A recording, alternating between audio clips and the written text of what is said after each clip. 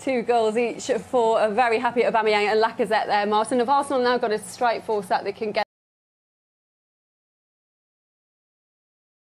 Hard to get those two to the football club, and now you can see the confidence, the quality, and that special relationship as well between the two players. It's tell they enjoy playing with one another, and maybe this is the start of a new beginning today, because we've been a bit unsure about the team, but today was quite convincing. Away from home last year, what was it, 4 wins the whole season? They have 3 now. They seem more competitive, and it's more real. Maybe the real Arsenal have turned up today. How big a statement was that, Michael? It's huge. I've been really impressed with Arsenal today. I thought it was a great game of football, but I thought from an attacking point of view, Arsenal looked back to the good old days, let's say. They've got players that can hurt teams.